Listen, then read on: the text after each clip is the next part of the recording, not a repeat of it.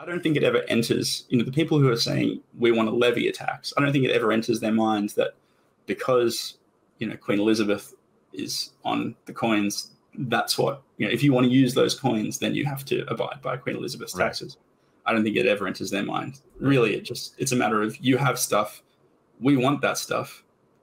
We have guns, you don't. You have to give us some of your stuff to spend on what we want to do. This week on Monero Talk is sponsored by Cake Wallet. Store, send, receive, and exchange your Monero and Bitcoin safely on iOS and Android too. Cake Wallet is open source, and you always control your own keys.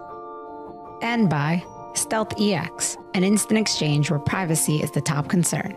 Go to stealthex.io to instantly exchange between Monero and 450 plus assets without having to create an account or register, and with no limits, making Stealth EX a simple way to purchase Monero with crypto anonymously.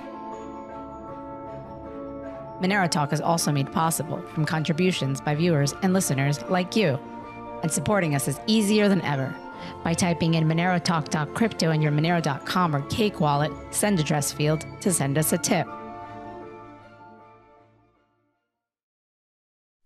This week on Monero Talk, Douglas Tuman interviews Nick Watts, theologian, Monero contributor, and author of the book Taxation is Slavery, The Biblical Case for Libertarian Politics.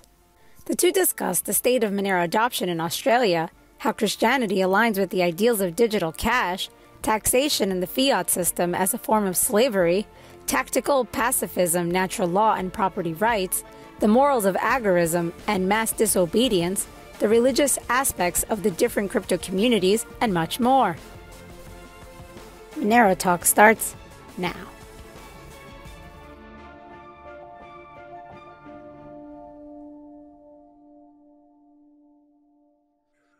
All right, Nick, what's going on, man? Not a whole lot. It's 8 a.m. here, and it's very, very warm. I'm out playing in the yard with the kids. Beautiful, beautiful. Where are you? Where? What can you tell us of where you are? You don't have to give. Coming to you from Southeast Queensland, Australia.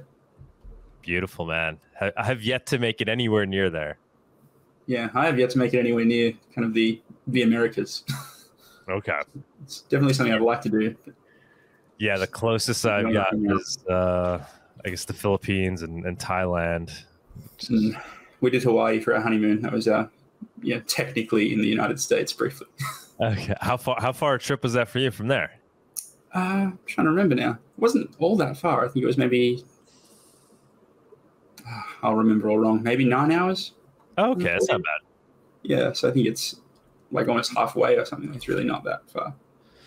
So what's the Monero scene like? Whoa, what's the Monero scene like over there? I mean, I've spoken to quite a few people throughout the years that are from Australia that are into Monero. It seems like there's a pretty good contingent. Yeah, it's kind of a tough question to answer, I think, because on the one hand, there's some things culturally about Australia that really, really click with Monero. Australians are very culturally kind of anti-authority, very, against what we call it tall poppy syndrome. Do you guys have that expression? No. So in a field of plants, basically, you don't want to be the one that's taller than all the rest. You get chopped up. Chopped down. Yeah. Yeah. So no one wants to be kind of seen as the person who's putting himself above everyone else and in a position of authority. That's what we call tall poppy syndrome. Okay. So there's sort of this anti-authoritarian thing. It's a nation of convicts, right? We're all crooks. Exactly. Or at least, we should have this sense of, we come from that stock. And so you see digital cash, you're like, hey, wait a minute, we could do things with this. So I think it resonates culturally here, which means people kind of get it pretty intuitively. Yes. At least the kind of people who are going to get crypto in general get Monero. They get the value proposition. They definitely do. But on the other hand, what probably a lot of people, especially in the US, would have noticed over the course of COVID is that it's also, in some ways, a much more authoritarian country than the US. Yeah, I was very confused by that because I never followed the politics closely in Australia until COVID, and then when that happened, I was like, wait, I thought the culture would have been completely opposed to this. Yeah. How is this happening? But it was just because there's a small fiefdom of people that were in charge. Yeah. I think I don't go all the way down this rabbit hole. Yeah, explain that a little bit to us. Like, how did that happen, given the nature of the average Australian? I think it's just like the US has New York and it has Florida, and they handled it very differently.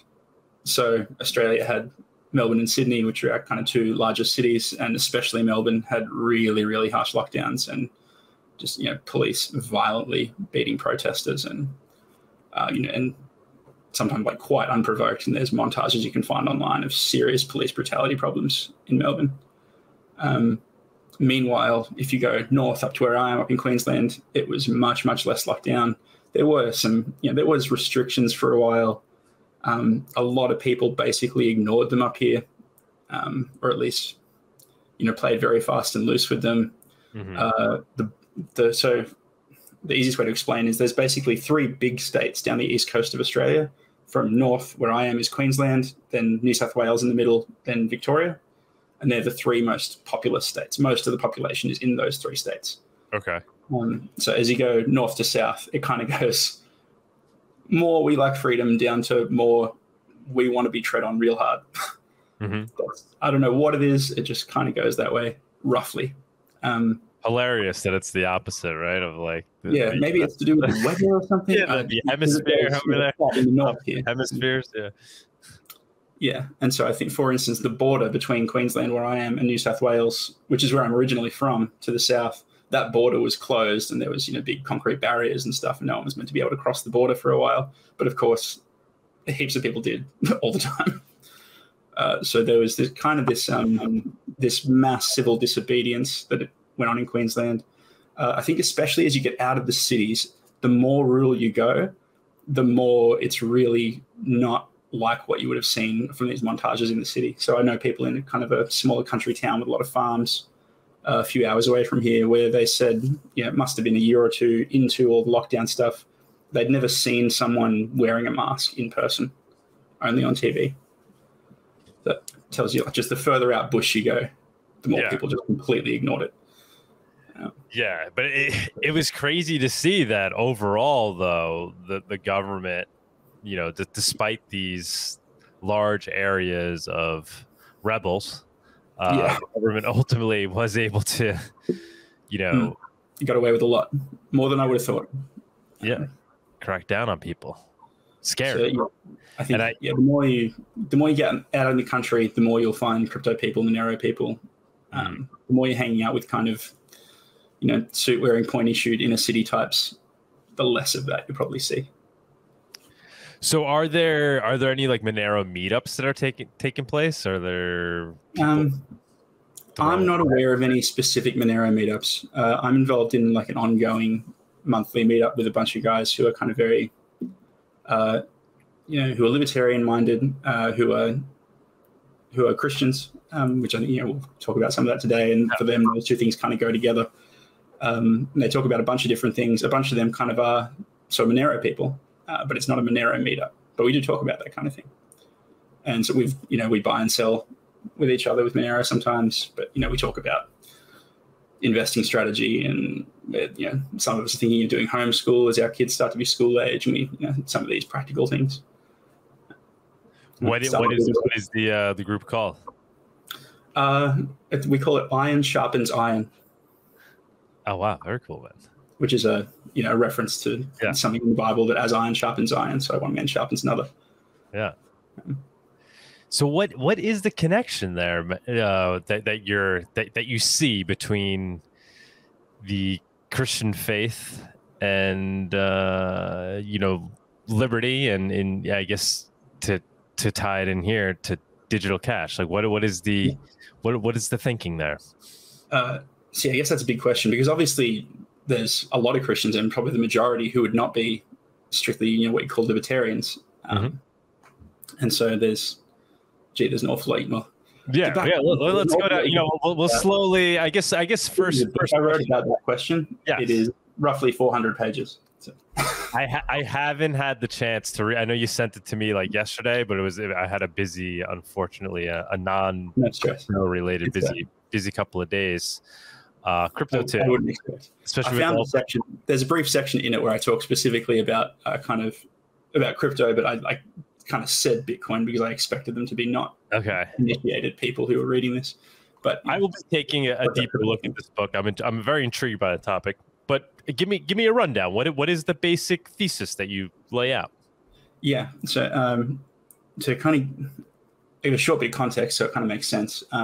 For my Bible college degree, so I went and did theological study. What you would do if you were going to be the pastor of a church, you do some academic study and you learn Greek and Hebrew and learn church history and all these kind of things. So I did that as if I was going to be a church pastor, though I never really was going to do that. Just wanted to do the study and know all that stuff. And towards the end of that, I was a master's degree, so I had to write a big, long kind of thesis piece. And so at the time, I was briefly considering whether I might become a politician, whether I'd actually run for office and try to make a difference that way. And so I decided I'm going to write a thesis kind of in that space. And I thought I want to write it on the subject of taxes, because I thought if I can answer that question, so the question would be, if I'm going to be a politician and someone asks me a question about tax policy, should we raise the taxes by 10% here or lower them 10% there, or have sales tax instead of income tax, or these kind of things. I thought if I could answer that question, because it's so fine-tuned, because it could be, is it 11%, is it 12%? If I had a good framework biblically to talk about that, I could probably apply that framework to lots of other issues. That's fine. So I'll write a thesis about, what's a biblical framework for how a politician should think about levying taxes. Yes. And so I'm smiling because I went through that same process when I ran for Congress, and not so much, I was looking for principles. I have my principles, but I was looking to formulate them in a way where I could apply that algorithm to any issue, right?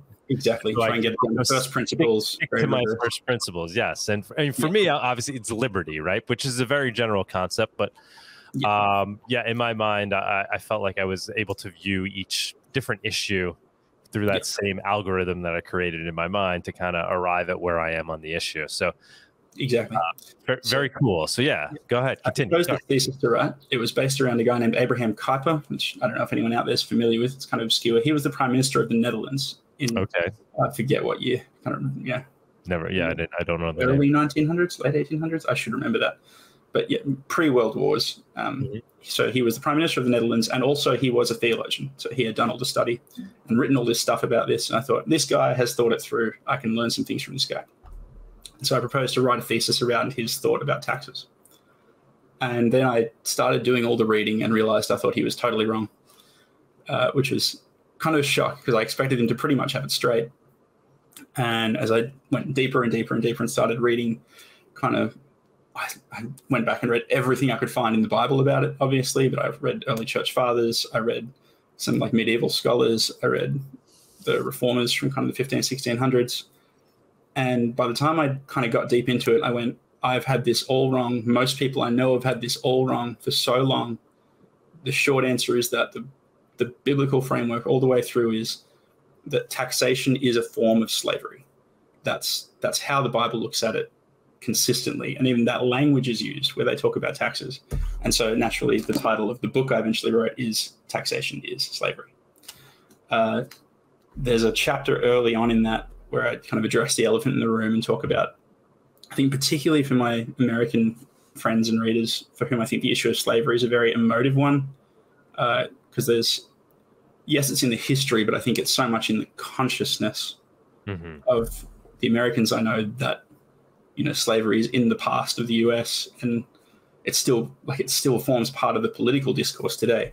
So I just wanted to be careful of saying, look, it's not that people are literally in chains with whips on their backs and this sort of thing, but if you read the Bible, if you go through looking at all the places where it talks about kings levying taxes, everywhere that happens, they use the language of slavery and freedom to talk about it. That's how they describe it. You do want to belittle the term, but the fact is, I agree with you. It is ultimately slavery, right? The fiat system, is a form of slavery where people are ultimately controlled by the state, and wealth or value is weaned off of them at their will for their own personal gain. And so I think probably some people will have heard of Augustine, who was one of kind of the early church fathers. And I found this great passage in Augustine where he's talking about someone who gets brought in before Alexander the Great to be, who's a robber, basically, who gets brought in before Alexander to be judged and punished. And the robber says, looks at Alexander and says, I'm doing exactly what you do. You just do it on a larger scale. And Augustine kind of commentates on that and says, what are kingdoms? They are just great robberies. And but just to take a step back, I mean, and I guess maybe you kind of touched upon this, but at first glance, some may take the opposite make the opposite interpretation of the Bible, right? It was those that don't really look into it at all, but just with some of the broad statements that have been made, right? I think one of the most popular quotes. It's like, go ahead. Yeah. So there's basically two passages. So if you pick a church down the street and go in and ask someone what do they think about taxes in the Bible, they'll probably tell you one of two passages. Yeah. One is Romans 13. That's probably the bigger of the two. That's the Apostle Paul writing to the Christians in Rome, and he says basically the powers that be are servants of God and pay taxes because they attend to important work, which is that they bear the sword and they punish evildoers, and give taxes where taxes are due and honor where honor is due, and so on. And so I do a lot of work on that passage in the book, but the gist of it basically is you need to read that in the context of the whole Bible and everything else said about it. I think where most Christians read that and go, see, it says pay taxes where taxes are due, and that's the end of the argument for most Christians, I think. I think it needs to be read in the context of, God authorizes tax revolts multiple times in the Bible. And so that's not consistent unless I think we read Paul as saying, it sucks that you guys in Rome are stuck under Caesar's rule, but the strategy I recommend for you is essentially a kind of what I call tactical pacifism. So love your enemies, do good to those who hate you and hurt you, pay the taxes, be model citizens. This is how you'll kind of get through to them rather than trying to get into open bloody warfare. This is very, that's a hugely Christian theme, right? Love your enemies. Yes. Kill them with kindness. Exactly. And so that was really, so it's not that their, taxes are righteous. It's this is the right thing for you to do this is the right strategy for you. Right. It's not that Caesar is righteous to impose it on you. Right. And the other one is Matthew 22, which that's the part in the book when I looked at Matthew 22 is when I had a section talking about Bitcoin and crypto. So we can talk about that if you want to. Yeah. So Matthew 22 is where some people come to Jesus and they're trying to trap him. And so two groups that really do not get along decided to team up to try and sort of get Jesus into a pickle. They're going to own him. It's a question. So they come to him and they say, teacher, is it lawful to pay taxes to Caesar? And the issue there is that basically they're trying to put him in this place where if he says, yes, pay the taxes, he looks like a traitor to the Jewish people, because obviously he's Jewish, and the Romans are invading them, oppressing them, and he looks like he's pro-Rome, and that's terrible.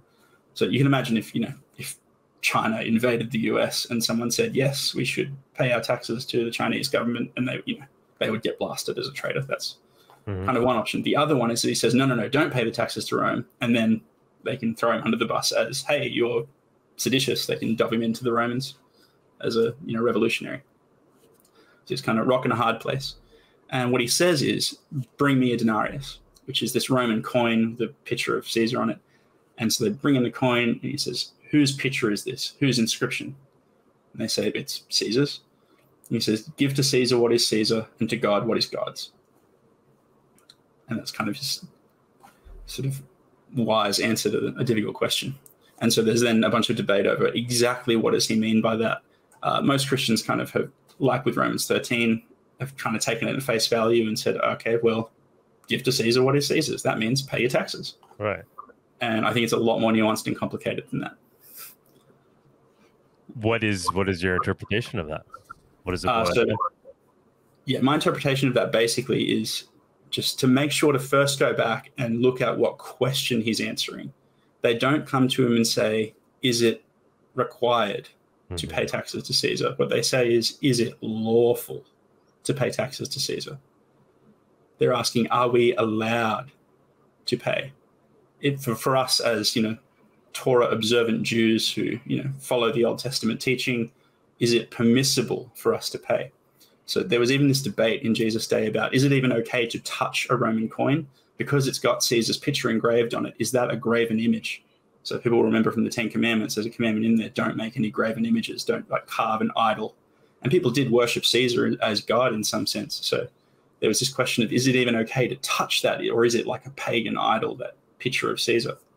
And so Jews tended to prefer to have these Jewish coins that still circulated and try to avoid touching Roman coins. So at least, pious Jews, dedicated Jews. And so Jesus obviously touches one. He doesn't particularly have a problem with it. But I think what he's saying is, look, it's okay to be ripped off. It's not a sin for you to be stolen from.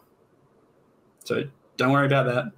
It is okay to pay, but don't let it become to the point where your devotion is to Caesar rather than to God. It's not a sin to pay. It's not a sin to go along with being stolen from, to kind of take this pacifist route. But make sure your devotion stays to God, not to Caesar.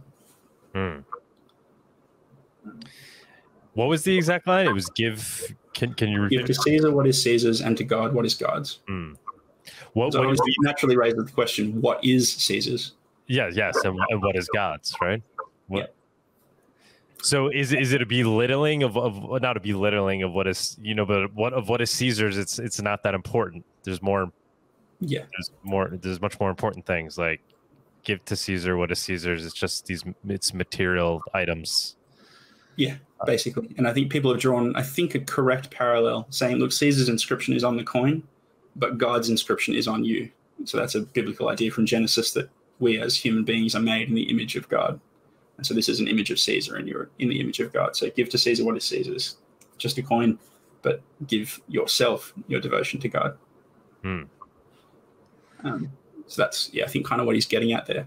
But to bring it back to something I think the crypto audience will find interesting, this raises a tricky point for a lot of Christians, I think, because I will hear, and I have heard, pastors argue in their preaching on this passage, the reason that you can and should and are required to pay taxes to the government is because their inscription is on the money. It's their money in a sense.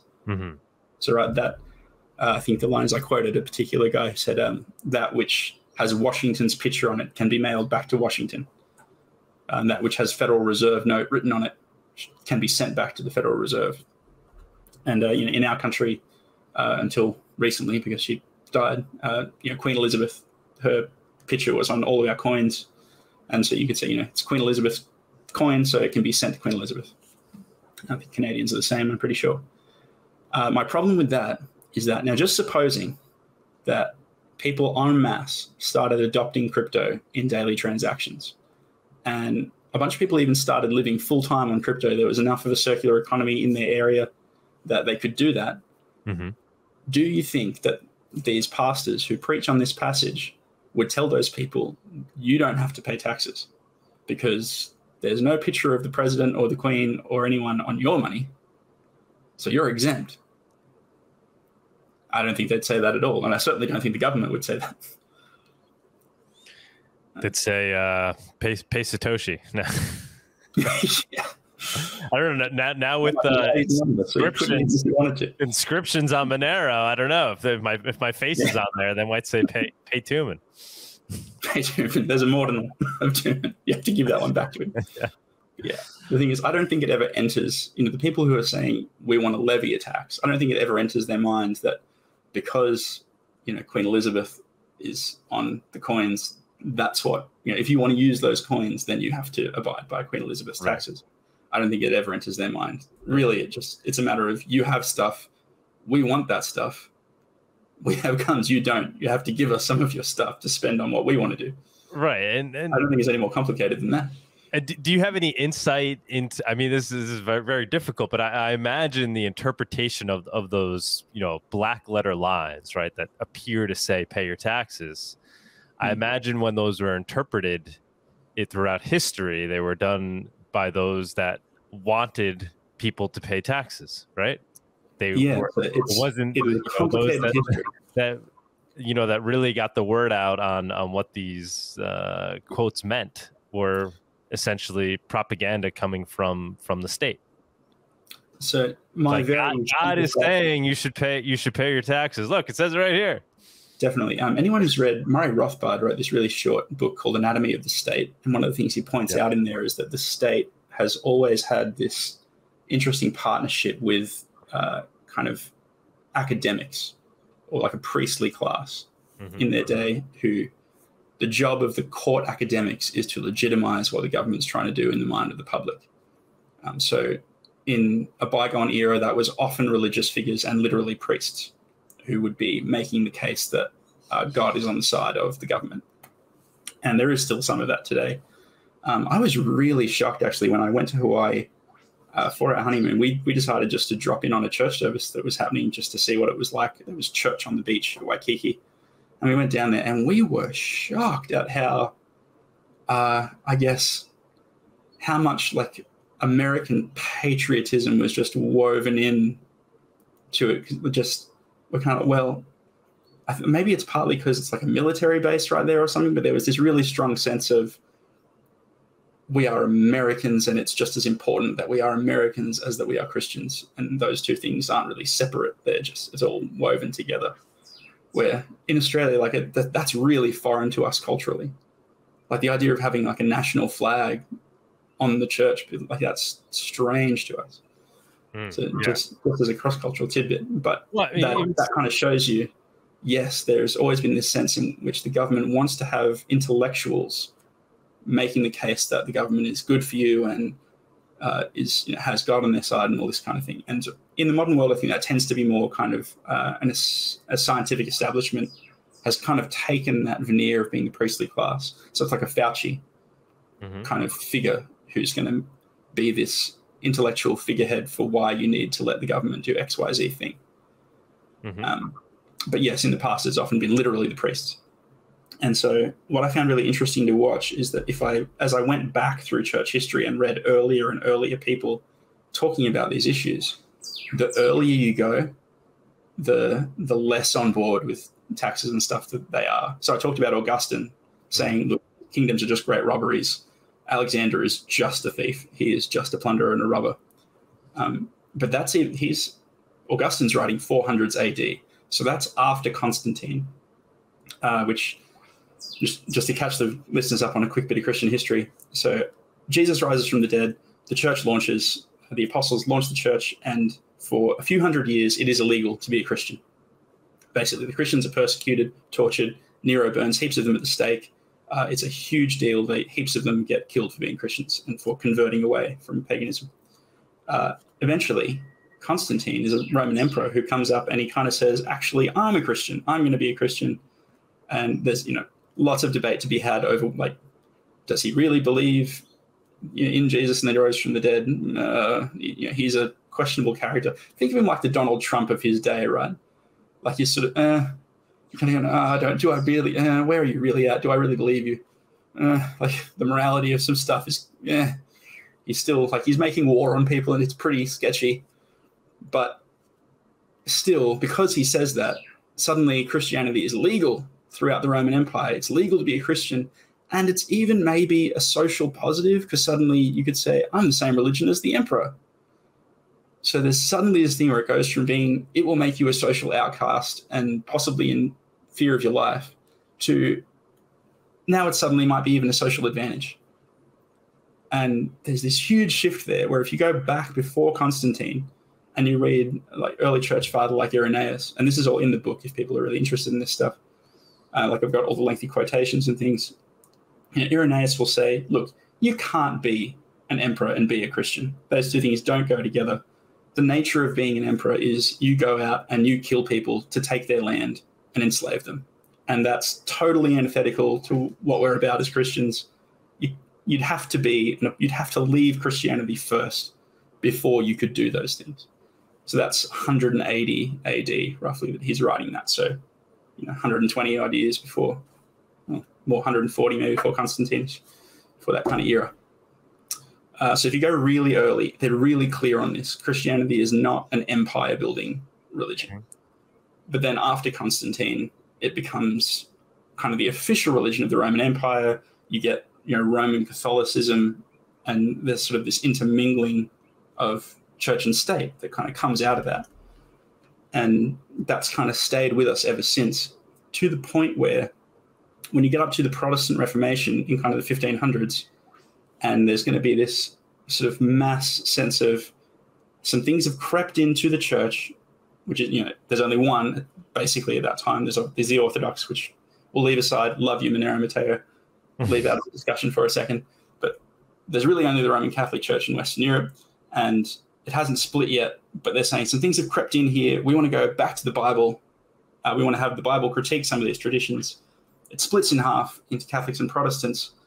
But even the Protestants at that point, who are trying to separate out what's tradition from what's biblical, the Protestants there are still very pro the king, pro taxes. John Calvin is a name that people who are theology buffs will have heard of John Calvin. And I think he wrote some of just the most terrible stuff on the material that I've seen, where he goes, look, it doesn't matter how someone becomes king, even if they become king through just complete violence and bloodshed. Once they're king, God wants them to be king, and you must obey them. Like he kind of takes that face value reading of Romans 13 that it just takes it to an extreme. And yeah. So there you go. I've had my rant. That's kind of big overview of church history on interpreting these passages. So the earlier you go, the clearer they are. Taxes are bad. Taxes are slavery. Tertullian says to tax someone is to make them a slave. To conquer someone is to put taxes on them. They are one and the same thing. All the way through to Calvin saying it's good and righteous that the king exists and puts taxes on you and you should obey all the time.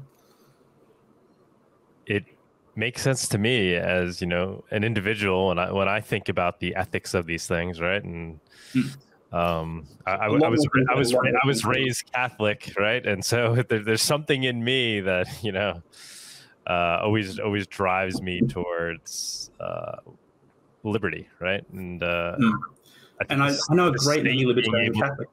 What's that? It has been really interesting to me as I've kind of seen more and more of the libertarian world to see how many libertarian Catholics I see. I never really thought about that. Yeah, I never really. So is that a real thing? Is that there's a strong? Yeah, I think it is, and I'm not entirely sure why. Because to me, I think Catholicism has a pope. It sort of has this authoritarian structure to the church, and yet individual Catholics seem to be like weirdly libertarian leaning. I haven't totally worked out what it is about. Maybe it's just the Christian aspect of Catholicism. Yeah, maybe it is. Maybe it's not specific to Roman Catholicism. Maybe it's just broadly Christian worldview. Yeah. Well, I think it is.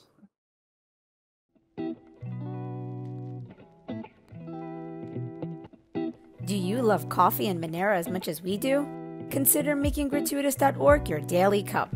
Pay with Monero for premium fresh beans, and if you like what you taste, send a digital cash tip directly to the Guatemalan farmers that made it possible. Proceeds help us grow this channel, Gratuitous, and Monero.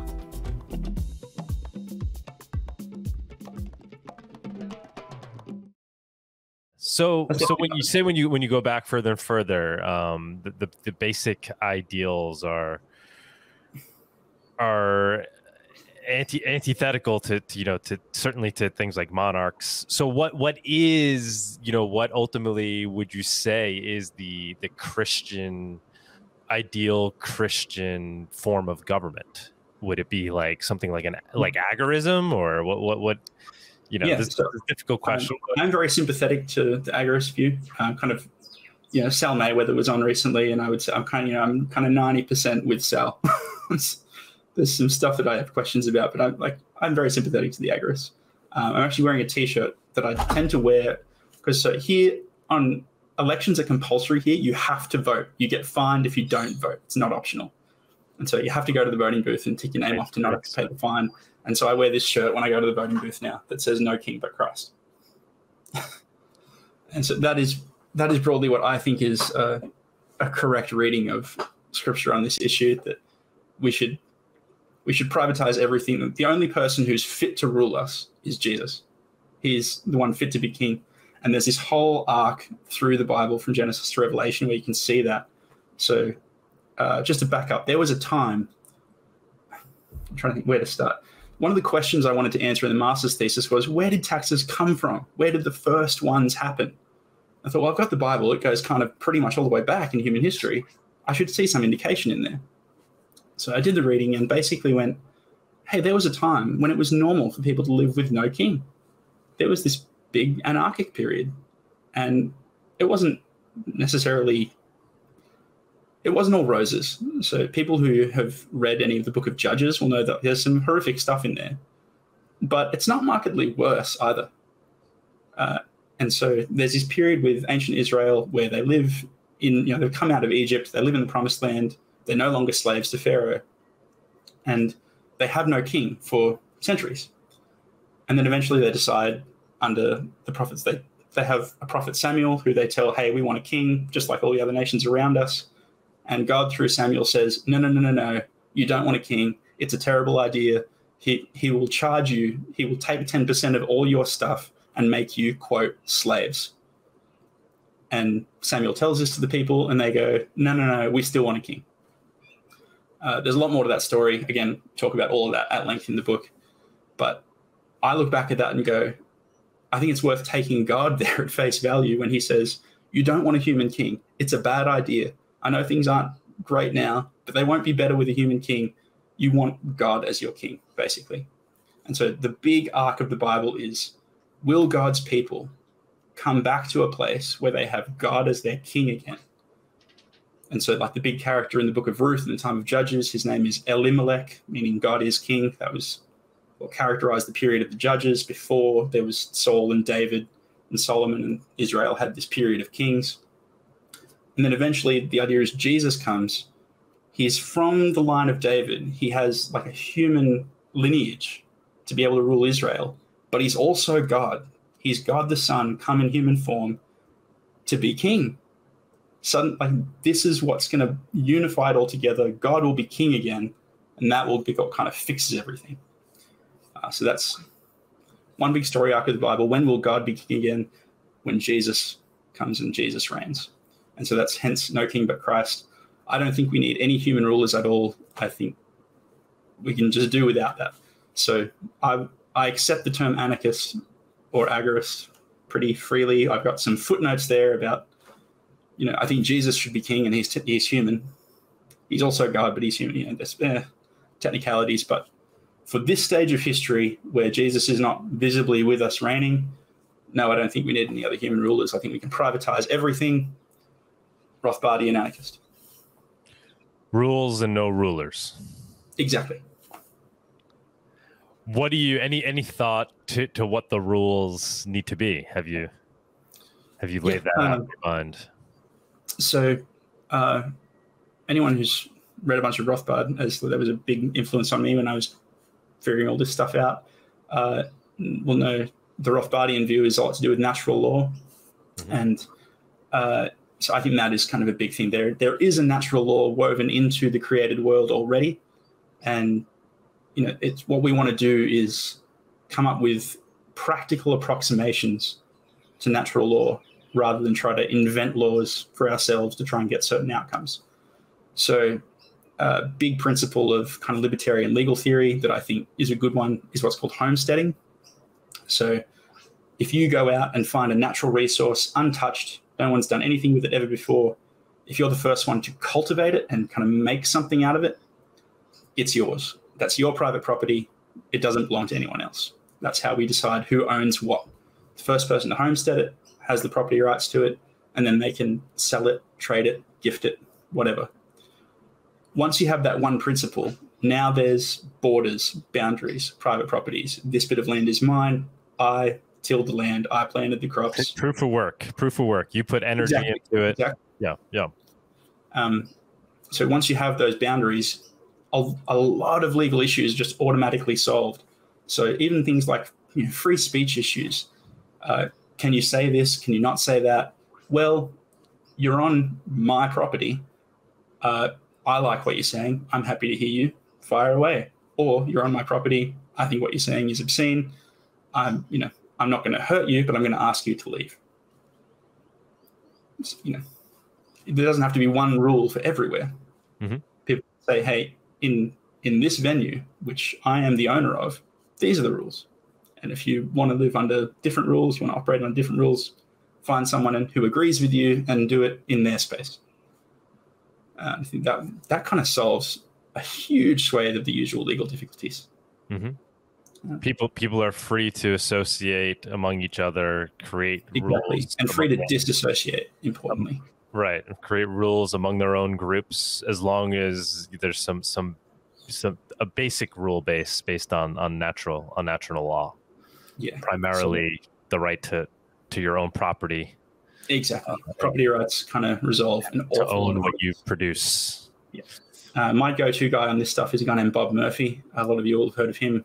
So he's also a Christian, also like a voluntarist, kind of anarchist thinker.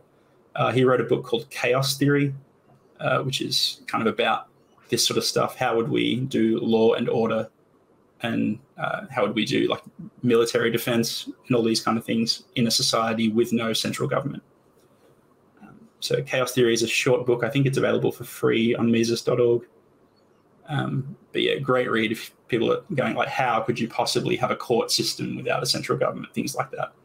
Great little read to answer a lot of those questions. I'm going to check that out. Yeah, I love that resource. The Mises, there's tons of great like PDFs on there and stuff, right? Like things that you can just grab. So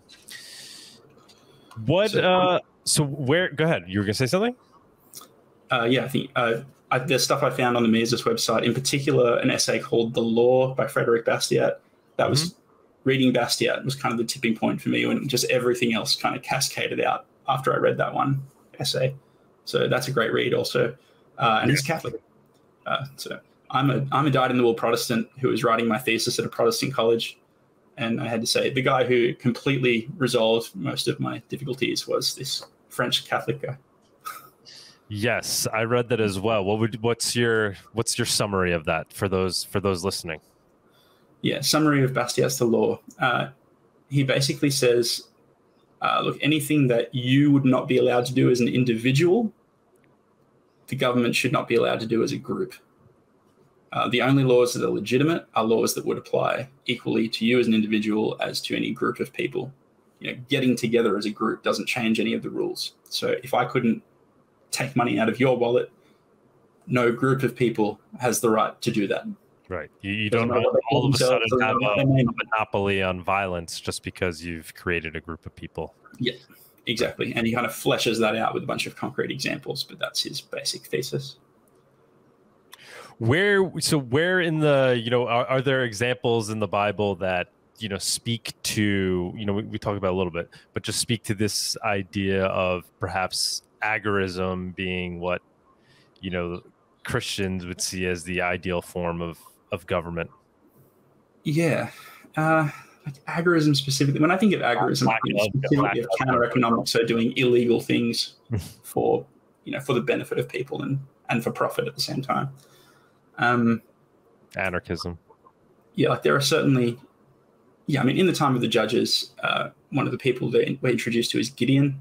So at the time, Israel gets conquered by another people group called the Midianites, and God raises up Gideon to kind of lead Israel to revolt against Midianite rule and kick them out. So the Midianites are, because they've conquered Israel, they're imposing a tax on Israel, and they're sick of that. So Gideon kind of leads them in battle and kicks them out. We're not going to pay your taxes anymore, Midianites. When we meet Gideon, he is in the process of an overt act of tax evasion. So he's got the wheat that he's meant to give a cut of to the Midianites, and he's threshing the wheat inside a wine press to hide it. So he's effectively, keeping his crop hidden from the taxman. So that happens in the Bible, and it's a positive thing. trying to think of other really clear examples. Like there are certainly people doing civil disobedience. It's hard to say a line where that becomes agorism, because that's really what you're looking for, people like trading on the black market and that sort of thing, which it's hard to have a black market without a lot of sales tax and that sort of thing. It's just the market. Yeah, well, I guess that's ultimately what I'm getting at, right? So given this framework that you've, arrived at based on your study of, Christianity and other philosophies and things you've read, how do you view things like, obviously pure open markets we spoke about, but something like digital cash, untraceable digital cash, right? Because it's something we talk about obviously on the show all the time, but the ethical arguments for why society should adopt a utility like this, where obviously there's bad that can come along with it, right? There's evil that can be done using this tool. Certainly. But ultimately, what is the argument to be made as to why it's ethically the right thing to do to adopt something like a Monero? Sure. I guess the first thing I want to say is I'm a software engineer in my kind of day job life, and I build tools, and all tools could be used for bad things, and that's just how building tools is. And as soon as you realize that, that should never stop us from building tools, because we wouldn't have the modern world. There's so much more good than there is bad that come, even though people use everything for something bad. People are sinners, people are wicked, they find evil uses for everything. Doesn't mean it shouldn't exist. So that's kind of the first thing. The second thing is, I think once you kind of reach the point of going counter economics is ethical, so doing things that are moral but illegal in order to undermine the authority of the state, once you get your head around that, then private untraceable digital cash is just an obvious means to that end. So the example I like to give is people smuggling food into Venezuela. So in Venezuela, people have heard, I forget what the numbers are, but the average person had dropped some huge amount of weight. It was, over 10 kilos, close to 20 kilos, I think, of weight that people were losing from just there not being food available. And, that's due to bad government policy and, stopping people from doing trade and importing and exporting and messing with the currency and hyperinflating. And I think the right answer to that, the right strategy to deal with that, is the agorist strategy. Have black markets, do lots of smuggling, go and do free trade and do work for people outside the country and import food in and do all of that, even though it's illegal, because there's nothing immoral about it. There's nothing immoral about doing work for someone, getting paid, spending it on food, distributing food. Those are all good things. No one should be allowed to tell you not to do them. And the most effective way to get those bad laws changed is to mass disobey them. So once you have your head around, the way the law really changes is people just stop obeying it. Mm-hmm. That's what works. Then digital cash is just a means to an end in terms of finding liberty.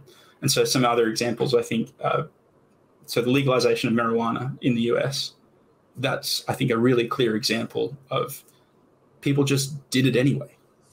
It was illegal, but people still grew it and sold it and smoked it. They just ignored the law and did it anyway. And the end result is that now it's getting gradually legalized everywhere.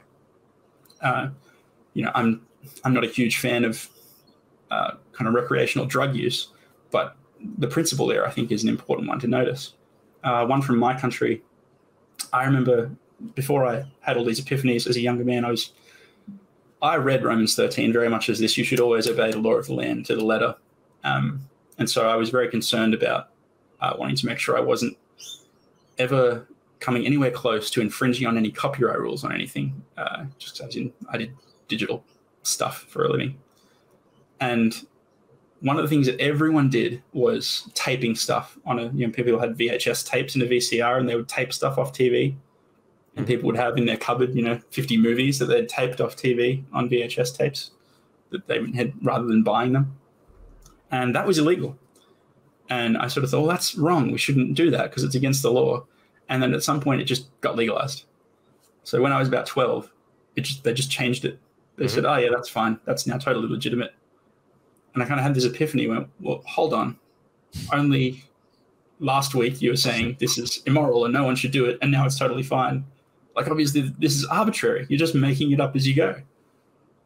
I realized like that is the case. They were just making it up. And so as soon as people just ignored it, they changed it. It wasn't some principle they were trying to hold everyone to. It's just this was convenient then, and now people are ignoring us. That undermines our power. We can't have that. We have to look like we're in charge and in control. So we're changing the law to conform with common practice. And so the more people say we won't tolerate being told we can't trade with each other, the more it will just become legal. I say, I voice it all the time on this show, right? The only thing that can stop Monero is people false belief that it can be stopped, right? And if everybody decides tomorrow that we're going to use this protocol for transacting, it exists and it won't stop. And just this week, people have started talking all the more about Fed now, instant Fed accounts, and so like it might come upon us sooner than we think that we've got to really try and make it happen. Have you been following in Australia the CBDCs?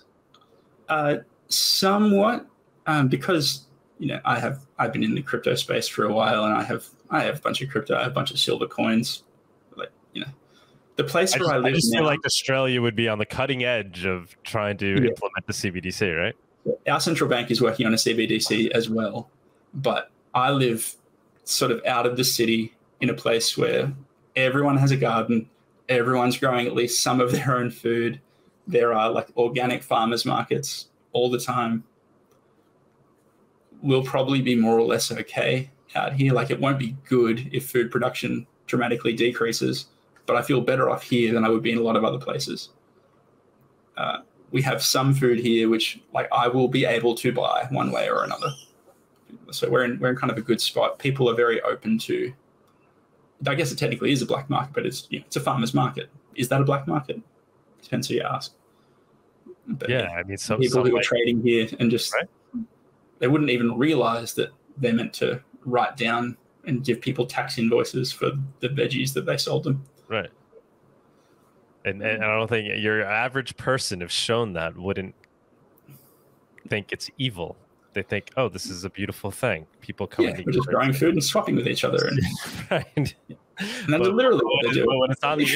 When it's on the internet and there's other things mixed in there that they perhaps don't agree with, all of a sudden the concept of a marketplace becomes evil. So I think if a CBDC dystopia breaks out in Australia, it'll be in the city. And the country towns will, like with COVID, they will largely ignore it and go about their business. Do you think it will be as predicted by some, that it will be a catalyst for true crypto? I don't know. I'm curious to see. I definitely think it will be for some people. I think if we snapped our fingers and tomorrow we had to kind of operate on the CBDC and the regular banking system was gone, I think at this point people would still go to like fiat cash. That's just what they're most familiar with. That'd be the most natural choice. But definitely some would do crypto, and I think a surprising number of people around here have silver coins. There's a bunch of gold bugs around and this sort of thing. So there'd be a mix of things, I think, until people kind of settled on what was most common and most convenient. And I actually think that would most likely be crypto. So when I've offered people to buy copies of my books and different things like this for crypto, for silver, and they choose crypto over metals basically every time because it's more convenient. Slightly different topic, but obviously related, and because you just got me thinking here as we're talking about these things. So there's obviously a strong kind of religious component to crypto itself. Do you have any thoughts there, opinions there? I mean, as you study theology, there's tribalism, but in some ways it's becoming religious, right? In way, and some, right, with Satoshi, and depending how people view things, but there's this strong passion for these concepts, and it kind of a while back I wrote this satire piece about kind of splits into tribes within crypto, and kind of made this analogy between like splitting Christian denominations that, like particularly with BTC and BCH, that it was like this. It was like the Protestant Reformation of Bitcoin. Right. Are you? This huge infighting and this splinter group, and no, we're doing what really was in the white paper, and no, we're the original, and exactly. Have all this infighting. But I think at the end of the day, when people who are just totally anti-crypto come in, they will kind of have each other's backs to some degree. Like I forget who said the line, but someone speaking as a Catholic, speaking about Protestants, said they might be heretics, but they're our heretics.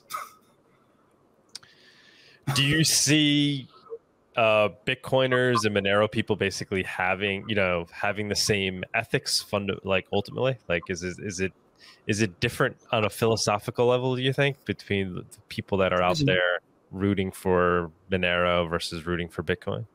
That is an interesting question. I think I actually see more diversity of political opinion and the underlying ideology that leads to those political opinions. I see more diversity, I think, in Monero. Mm-hmm. Like I follow a bunch of different Monero people on Twitter, and I won't name names or anything, but like I see stuff come out of a lot of these very pro Monero accounts. They go, that's like, to me, that's kind of further left than I would expect out of a lot of crypto people. Yeah. Where I think, like, I was really in the BCH community before I was as much into Monero, and I think that's much more ideological. Like they are like Mises libertarians in there. Mm-hmm. And they know it. They're much more self-aware that their interest in crypto is driven by this underlying kind of libertarian ideology, where I think Monero people are much more practical. Some of them are into the technology and the use case first, and ideology is maybe something they explore later. Yeah, I agree. I think the ideology around Monero is that it's a tool for digital cash purposes. And I think that's a good thing. It goes back to like when open source software was first being a thing, and so Bruce Perens wrote this. I can't think what the document was. Like, might be the open source definition, or like these standards. These are the things you have to be considered an open source license. And one of them was you can't discriminate on users of the software. And the example he would give was you can't stop an abortion clinic or a pro-life activist from using the software. They both have to be allowed to use it, or it's not really open source. So whatever your views on that are, you can't license your software in a way that only abortion clinics can use it. Pro-life activists are not allowed, or vice versa. You can write a contract like that, but if you do that, it's no longer open source software. Mm-hmm. Mm-hmm. And I think Monero is kind of like that. It's a tool for everyone. The users of Monero are not going to agree on everything, and that's okay.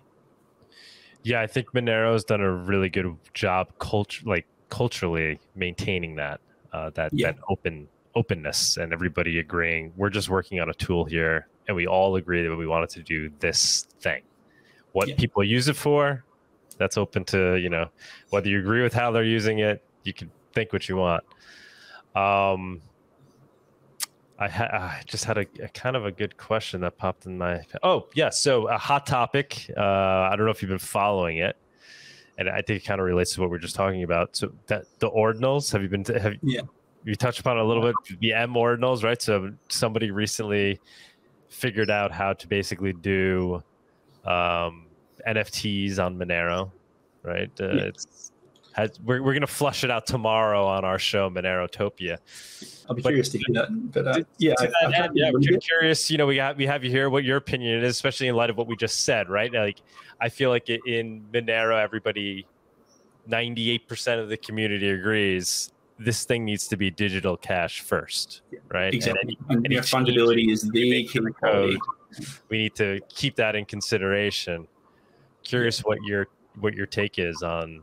So for a project whose kind of fundamental tenet is fungibility, a non-fungible token seems like a really strange fit.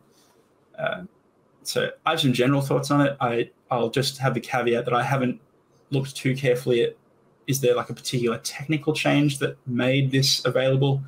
Or is no, it just took advantage of the tech. It took advantage of the transaction extra field. Yeah, if they're just stuffing data into TX extra, that's nothing particularly new. I'd suddenly seen people talking about more ordinals, and did something change, or is it just the same TX extra data that we had before? And I think it's just TX extra.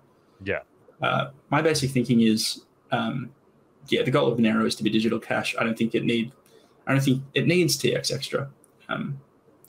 There's times when you want to be able to link a transaction to metadata out in the world, but there's ways to do that without it being on chain. So for instance, if I send you a Monero transaction, I can then send you a message that, through some other channel, just via email or text message, or just to your website, whatever, encrypted and signed by me. So signed using the same key that signed the transaction, so it's from me. It says this transaction is to pay for invoice number 3752. So being able to link metadata to a transaction is useful, but I don't think it needs to be on-chain. We don't need a TX extra field. I'd be okay with it being taken away, and they're just not being TX extra Monero anymore. Having said that, life finds a way. I think from Jurassic Park, steganography finds a way. Embedding messages can always be done.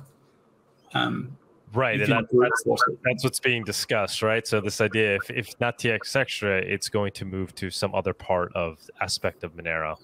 Yeah, so even if it's just to do it with the brute force generating new addresses until you get the characters that you want on the last 3 digits, and these 10 transactions, the last 3 digits, if you have them all, that's now 30 bytes, and you can put a message in those.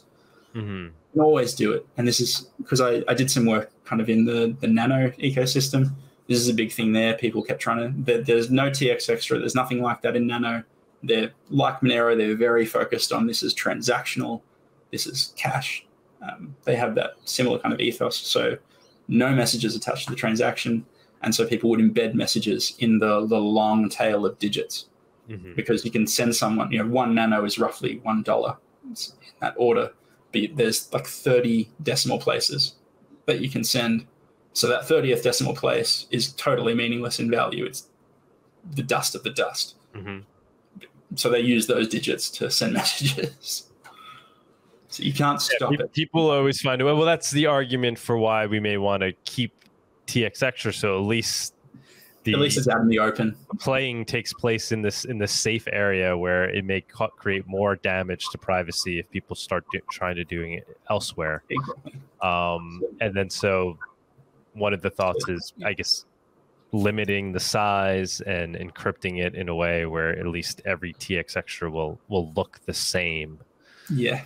If you could find some kind of encryption scheme that makes, so every TX extra field or every transaction has TX extra and they're always the same length or something like that. So there's no metadata to be gathered off them or something like that.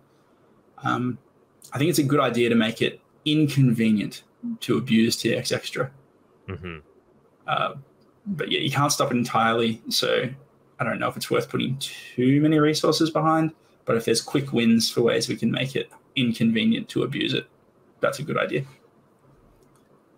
How to get your opinion on it. Such a hot topic. Somebody just posted a Monero-topia ordinal or inscription, I guess it is. Pretty funny. Yeah, trolling is, I think, the major use case at the moment. Exactly. But yeah, we'll get into it more tomorrow on the show. It's definitely a hot topic. But yeah, appreciate you commenting on it. So I think that's good, man. Anything else you want to throw out there you feel like we didn't touch upon from this topic of your book? Now's the time. Is there? No, not really. I think we pretty much covered it. There's so much stuff in the book. Like I said, it's basically the book that I wish had existed before I had to write a master's thesis. So it's solid. There's a lot in there for people who are interested in going deep on that kind of stuff. Very cool. Yeah, and it ends on a very kind of gospel-centered note. Look, the answer to all these human problems about the difficulties of politics and how do we solve violence, the answer to all that is Jesus comes back and he forgives sins and he raises the dead and he judges evil, and it's all about him. So if that's your bag, if that's your cup of tea, you might really enjoy it. Very cool, man. Are you working on any other Any other books? What's the next book? Is there, or what are you working on these days? I guess what are you focusing on? I think for the crypto people, another thing I'll point them to that might be useful, if you go to digitalcashtools.com, that's where I do kind of crypto projects. One of them is called Monero D Proxy. That's for just helping you run a Monero node with low downtime. So every now and then you need to stop the node running so you can upgrade it to the latest version. And if you run Monero D Proxy, you can do that with no downtime for your wallets.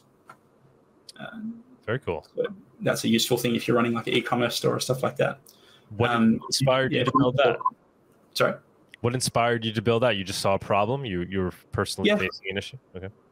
Something like that exists for Nano, for their node. And I kind of went, actually, that'd be really useful for Monero because I was trying to integrate Monero wallet RPC to run an online store. And I had this problem, like what if my node goes down? Suddenly I can't accept payments. And so the proxy gives me like auto failover to a public node so I don't get downtime. Just if you're trying to run an online store that accepts Monero, it's a useful thing for you, worth checking out. And I wanted the project to learn Go, the programming language, so that's what I did. If you're interested in all the biblical stuff, so digitalcashtools.com for my crypto projects, beingbiblical.com for all my Bible stuff. And so I wrote another book there called Who Chose the Books of the Bible, which is what it sounds like if people are interested in that kind of question. I think that's about all. Nick, thank you so much, man. I have a feeling you'll be back on the show at some point. I know you popped into Monerotopia. Please pop in more often. I know it's difficult with the timing, right? Because we do it at 11 a.m. Eastern, or actually what? Yeah, so I do podcasts with people in the US sort of on the semi-regular. It's usually at 2 a.m. for me. So it's been really nice to do one in the daytime. All right, man. So this concludes the interview portion. We can move over into the spaces and see if anybody wants to ask you some direct questions. So we'll go ahead and do that now, everybody. Hey, everybody in the Twitter space. Hey, Nick. Yep, we got you. We have people requesting, I believe. Let's see. Anybody else that wants to chat, now's the time to request. If you want to ask Nick a question. P3, what's going on? Yo, what's up? Hey. Hey, how's it going? Interesting conversation. It's definitely here with the Monero. It's very fascinating, man. It was a good talk, man. Thank you. Cool, man. Do you have any questions for Nick? Anything that popped into your mind? So one of the questions that I've been posting on the comment, Jesus did have a question basically from like an ancient IRS agent, right? Which what is referred to as a tax collector. Yeah, so he had a few interactions with tax collectors. One of his disciples was actually a tax collector. Right, Matthew, right? And so in Luke 3:12-13, right, we have this ancient IRS collector, right? And he tells him, "Teacher, what shall we do?" Yeah. And Jesus says, "Collect no more than you are authorized to do so," right? Yeah. And then we go there, the same context, we go to Romans 13, and you have Paul, who is saying that when you submit to the authorities, right, that God has established, and this is in the context of Caesar, right? At the time that Paul was, he says, "For this reason, you also pay taxes. For the authorities are God's servants devoted to govern you," right? Pay everyone what is owed. Taxes whom taxes are due, revenue to whom revenue is due, and respect to whom respect is due. So I heard you say that the taxes are not biblical. Like, how do you square that with Levitical law that made Israel pay like 3 tithes, mandatory taxes? And then with these passages of Jesus, how do you square that? Yeah, so I'll hit the Jesus one first. I think that's the easier one. So a tax collector comes to Jesus and says, "What shall we do?" There is a section in the book about it's not just the tax collector there. The crowds come to him and ask their question. Tax collector comes, and then a Roman soldier comes, and he has answers for them one after the other that I think are all related. And so the tax collector's question is, "What shall I do?" He tells him, "Don't take any more than you're authorized." I think that's kind of answering the question of, is it okay for a Christian to take a job working for the government? If taxation is theft and slavery, like I'm arguing, is it okay, for instance, for Doug to work for the municipal government? And I would say yes. And I think Jesus is telling the tax collector there, it's okay to work for the Roman government. You're still under their, like, you're not the one enslaving us. It's them that's enslaving us. No, but And the so question the is not analogy about the question is not about a job. It's about, should I take? Jesus says you should not take more than what is authorized. Right? It's about taking money, right? Yeah. So I think the analogy I like to use there is if you actually had literal chattel slaves on a plantation in chains, and the slave master comes and says to one of them, okay, you're going to be in charge of, making sure that everyone's portion of, their quota of crops for the day gets brought in, and you're going to be in charge of distributing rations to everyone. Is the slave that he appoints to go and collect his cut of all the crops, are they at fault? And I would say, no, they're not the one doing it to everyone. That's just the task they've been assigned by the one who's really oppressing them. And so I think that's kind of the position of this tax collector who comes to Jesus. He's saying, look, it's the Roman authorities, it's the Roman legion that's oppressing us. And if they want to give you the task of being this functionary within that, that's okay. That's not a sin. You can do that. But don't rip people off for yourself in the process. Don't become like them by engaging in the story of Zacchaeus, theft for right? yourself. The story of Zacchaeus, where he was a tax collector and he had robbed people, right? And he says, look, Lord, I'm going to give them double from, even if I stole monies from everybody, I'm going to give them double, right? Yeah. So, yes, I would say it's not that Doug is stealing from people in New York by working for a salary from the New York government. We would need people doing Doug's job even in a fully privatized society. So I think that's not Doug stealing from the people of New York. That's Doug taking a job that needs to be done, but is being, So the theft is already being done. So by you his would say, bosses, so you would say that boss. Jesus. So you would say Jesus was not because there was a lot of messiahs before Jesus. Once we read the history, Jesus is not calling for rebellion, right? I think that was one of the issues that the Pharisees had, right? That they thought that when Messiah was going to come, he was going to throw off the Romans, but instead he preaches what today we know as the gospel, right? That the Messiah must die and then be crucified and then resurrect on the third day, right? And so the question is, he didn't call for a rebellious political religious movement, right? No, he didn't. But in the same breath, I'll say I think he will. So I think when he comes back at the second coming of Christ, that happens. So all the rulers are dethroned at the second coming. Well, theonomy, right? Well, the thing is that according to the scripture, it's theonomy, right? Are you a theonomist? Yeah. I wouldn't use that term, no. That's just for listeners who are familiar with that term, that's a very subtle distinction I'd make there. But people who know what theonomy is and who've read Greg Barnson and all these kind of people who call themselves theonomists, I'm not totally on board with all of their thinking. But we would overlap. So you're not a theonomist. So I'm thinking, you mentioned Kuiper. Like, I've heard of Kuiper, the spheres of sovereignty, right? God established a family, the government, and every sphere is responsible for its own, right? Yeah. So, according to that worldview, America has had that, right? Like in the beginning of the American Republic, the idea that separation of church and state, that many take Jefferson's words out of context, is just that the fact that there shouldn't be no federal religion, right? There shouldn't be no European, like the Scottish had or the English had, where the Roman so no Catholics, Church of England, no Church of America. Exactly, right? But every state did have a religious test. Like if you study history, there was a lot of states that would burn people who had different doctrines. Yeah. And I think that was a terrible, terrible thing. They should not have done that. You know what I mean? So the thing is that in America, we kind of have that worldview of like, we're not a theonomy. We don't believe that everyone should submit.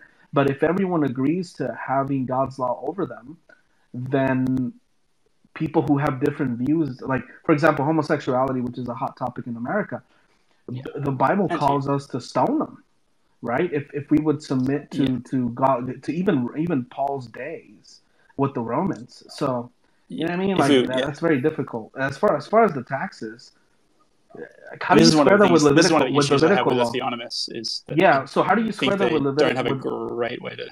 So how do you square that with address the Levitical law where God commands Israel to pay taxes? 30%, I believe so. Yeah, so again, it's in the book. So if people want lots more detail on that, I do a Okay. lot of stuff about taxes in ancient Israel in the book. And Okay. while I think of it, I'll make sure I put up like a Yeah, post the discount link code there. for people listening to Monero Talk. So if you want to buy the book, you can get it Yeah, for cheap. definitely post it. Post it up. Yeah. But I'll check do it that out. once we hang up. We'll put it in the show Okay. notes as Yeah, well. I'll definitely check it out, man. But it was nice. It was Nick, nice talking to you, man. you could post it here as a comment, Nick, and I could put it in the nest or whatever. Hey, Sure. man, I might do it. I might do it once we talking hang to up, you, just so yeah, I'll see if because I don't want to be distracted from trying to talk to people. It was nice talking to you, man. Okay. It was pretty cool. Yeah, my pleasure. The short version is that the thesis of the book is that taxation is always a form of slavery, and I think that's true of the taxes that are imposed by the Levitical system in ancient Israel. So God actually says to the people of Israel, you won't be slaves to people, you won't be slaves to one another after certain conditions are met, after the year of Jubilee, this kind of thing. Why? Why does God impose these? You won't. I'm trying to skip a lot of detail that is important. Two kinds of slavery, just to be clear. Conquest slavery, always wrong. Contract slavery, kind of okay. So a mortgage is kind of like a slave contract. I'm going to be a quote-unquote slave to the bank. That is the language that is used in the Bible. I would prefer to make a clearer distinction, but the Bible uses the word slave for both. So I could work for someone for X number of years to pay back a loan. It's called, and in English is indentured servitude. Exactly. So that's contract slavery, I've called it, to distinguish it from conquest slavery. So God says you won't be contract slaves to one another. Why? Because Israel are my slaves. There is a sense in which Israel are God's servants, and so they don't become servants to one another. And so part of the way they express that is he takes a poll tax from them. God imposes a tax on the Israelites because he brought them out of slavery in Egypt, and they're now his servants. So I think even there, that relationship of taxation is an expression of servanthood holds. And that's how those temple taxes are justified. And so you see in the New Testament, Jesus goes to the temple, and they want Jesus to pay the temple tax, Matthew 17. And he says to Peter, I don't have to pay. I am not a servant. I'm a son. I'm the son of God. Sons are not slaves in the household. Sons are free. I don't owe this tax. But Peter, you and I are going to pay it anyway, just to avoid having a very difficult and complex conversation about that. So go get a fish out of the water and you'll find a coin for us both in its mouth. And that's what they did. But he's clear to make the point, because I am not a servant the way that all of you are. I am the son. I shouldn't have to pay, but I'm going to, just to keep the peace. Well, the thing is that Jesus was God, right? Yeah. You were supposed to pay him. Yeah, exactly. It's his house. He's the one that they're paying it to. You got to pay me. Exactly. So that's kind of what's going on with Israel and the temple tax, I think. P3, man, great questions, great pushback. I'm just curious before you go, P3. What do you think about Monero? Are you a Monero guy, or do you study Monero? Curious. Yes, in terms of privacy coins, right? I think the technology is awesome. I think it can be integrated in adding another extension of these decentralized ledger, right? That allows to carry out business deals without considering the politics of the place. Like if I want to engage in a service between me and you, but our own powers that be don't like each other, I should be able to contract with you. At the local, like for example, Russians, right? Right now, we might potentially go to war with. At a national level, right? If I can consider myself as an American, I would say that I would not want to trade with Russia, right? But at a personal level, right? There's many Russians in the crypto space. I would buy a widget, right? An app from them, and I would pay them in a digital currency. I don't have anything against any personal Russians at all, and so I think decentralized or blockchain technology with the inability to forge digital signatures, that has opened the door to just be human at a peer-to-peer level. And I think Monero allows for me to do that. For example, China, right? Let's say that I want to fund a Christian movement and buy Bibles for them. I think Monero is awesome because it allows for transactions to be made anonymously and very difficult to trace. Not all of them could be, there's a percentage that could be traced, but even then, right, it's very difficult, and only supercomputers and states can kind of detect that. And so I think Monero can help underground movements like the underground Christian church in China.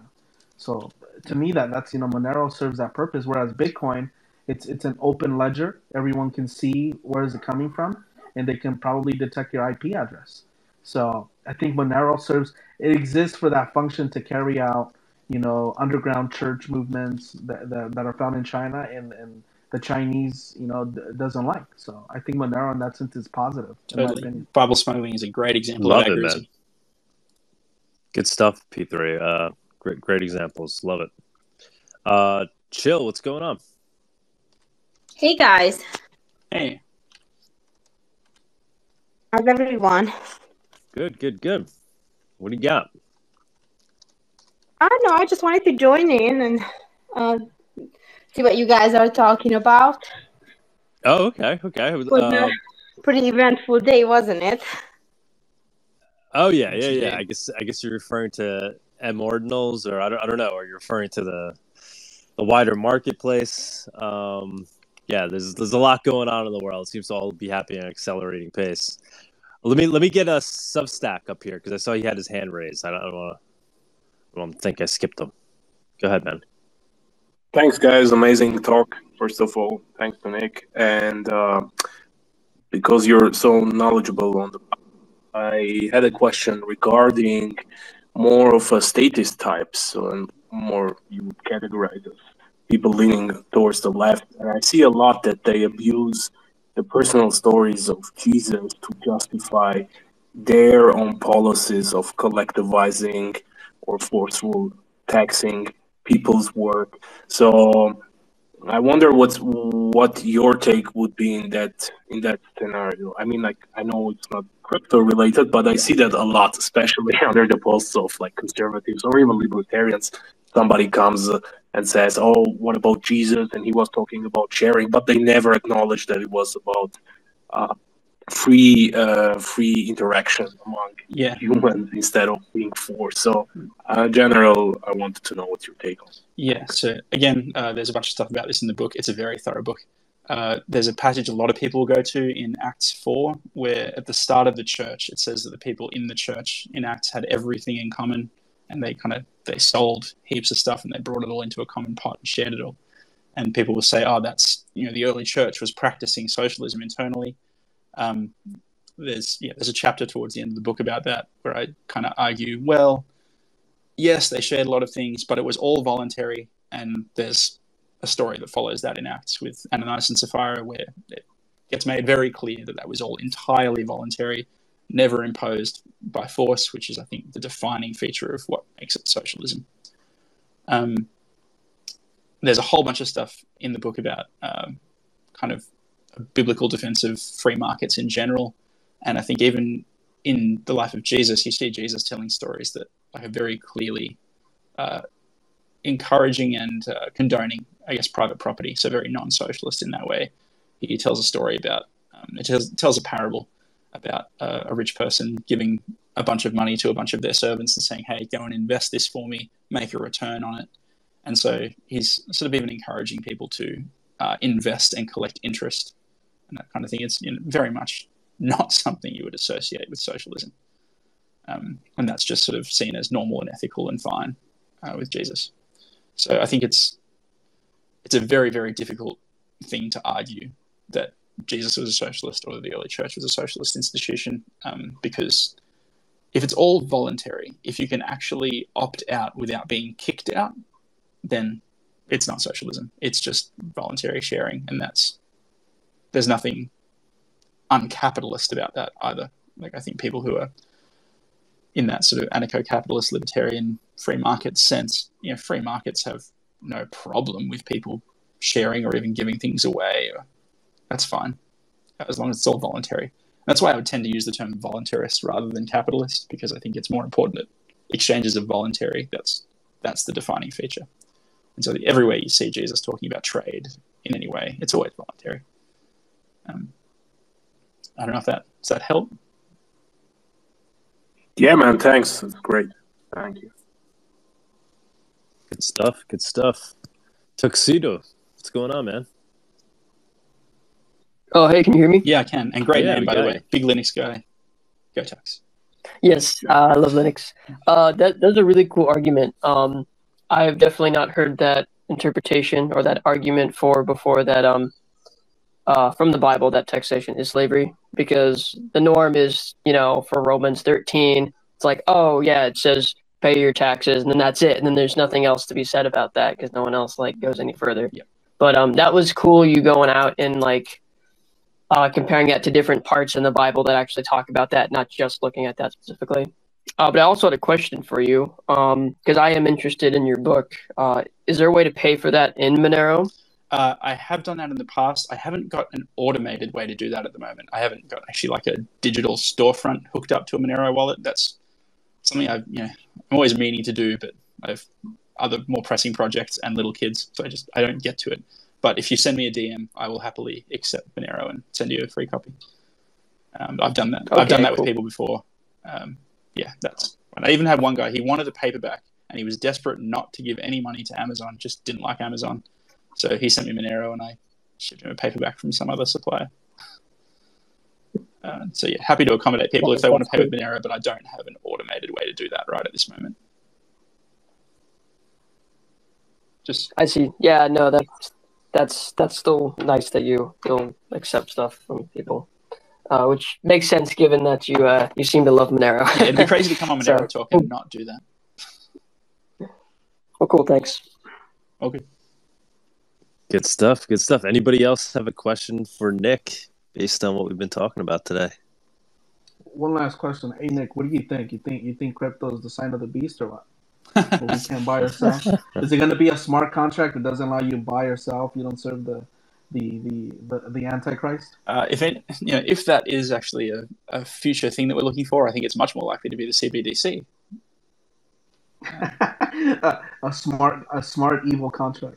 Yeah, something like that. But Monero, right? The whole point of Monero is how are they going to stop you from buying and selling? It's basically impossible to stop you. So whatever system they're going to use to stop people buying and selling without the mark, it's not going to be Monero, because how are they going to stop you? Run your own node? I think Monero should run like a marketing of like the digital coin of this Antichrist anti. Yeah. You want to get away from the Antichrist? Yeah. Shop in Monero. Kind of onboard all the dispensationalists. Yeah. I say that with love. For the inside baseball theology people, I'm more of a historic pre-mill guy rather than dispensationalist. But my friends are all AML and really don't expect any of that to happen. I hang out in reform circles where most people are amillennial, for those who know what that means. Yeah, I'm a Calvinist, so I know what you're saying. Yeah. Good stuff. Good stuff. So P3, what's your take then on Bitcoin and potentially being misused? Misused in what sense? In the sense that states can use it to surveil and control people. It's like the internet, right? Like if you think about who created the internet, it was DARPA, the United States military. I think it's along the same lines too, where you have a technology like the internet that no one has in the beginning, right, of the internet in the 1970s. During the Cold War, no one thought there was going to be a place where we share memes and any of that. It was just another way to communicate, just in case the Soviet Union would knock our telephone poles. So I think blockchain technology and smart contracts and all of that, we're kind of living in that era where what many of the Ethereum developers talk about. It's a technology that it's meant to be kind of agnostic, so it can be used for whatever. So I think we're at that stage where maybe the way that we're using blockchain technology right now to exchange digital currencies, maybe that's just like the beginning of the 1970s internet. And who knows what's going to be the future. So yeah. Can the government use it to spy on us? I think it is. I agree with Vitalik. I think digital currencies are globalist. Right? It's just the essence of digital currency. It's globalist by nature. Yeah. But as far as the blockchain technology and the inability to forge digital signatures, what can that be used for? I have no idea, man. It would be like, if I could, I would be predicting Twitter if I was born in 1970, right? But I don't think so. I don't know. I really don't know where this is going to take us off. As far as AR is being introduced with Meta, right, or Facebook, what is that world going to look like, right? Like, are we going to become more social? Because right now we're very antisocial with the way, Internet 2.0 is. We're very antisocial. We instead of growing together and helping each other, everyone's playing, one wins at the expense of all type of game theory. Will it become more cooperational? I don't know, man. I think AR is probably going to be the next catalyst in terms of the tech industry. And how does blockchain technology play into that? Will the states be able to surveil us a lot more? From a biblical perspective, the end says that yes, we're not going to be able to even sell and consume according to apocalyptic writing, right? I think so. I think we're headed that way. If you ask me what's my meta perspective, I think we're heading towards this massive surveillance of the individual, where if we don't worship the entities of the state, we're going to be punished. I think that's the end goal of where we're headed. But as far as the horizon near to us, I don't know, man. Maybe America has another 1,000 years. It's kind of like the modern day Rome, and freedom will rise again, and we'll be able to trade a little bit more free with blockchain technology. I don't know. I don't really know. I'll throw something out there. Something I haven't got around to reading yet, but I'm definitely going to read, is a book called The White Pill by Michael Malice, where he talks about the fall of the Soviet Union. And it's just, I think, meant to be an encouragement to us today that if things look bad to you now, they were so bad in the Soviet Union, and it still fell, and freedom broke out. And so just, remember that it can happen. That's so what I'm saving that. That's what I get. Sometime when I'm really depressed, I'm going to make sure that's when I'm going to read it. That's what I get when I read Paul. Like, Paul really thought that the world was going to end in his days. Like, he really did. Like, if you study Roman culture of those days, there was pedophilia. The Caesars were fascist. There was no freedom of speech. Like, they never saw America ever. They couldn't even imagine America. Exactly. You know what I mean? So that could happen. Yeah, it was absurd for them to look at the world as they knew it and say, you know what, like, Jesus has won and everything's changed. Like, you looked around after, a week after Jesus has gone and nothing has changed, but actually everything has changed. And if you look at history in 500-year increments, you see it's taken over. Right. Yeah. We really can't. That's one thing that I've learned being in kind of, reading and seeing charts. Like, you cannot really know the future. Like, no one was talking about Silvergate and the Silicon Valley Bank like a month ago. Nobody was talking about it. Nobody. Yeah. It just came out of nowhere. You know what I mean? To me, that kind of allows us to stay humble.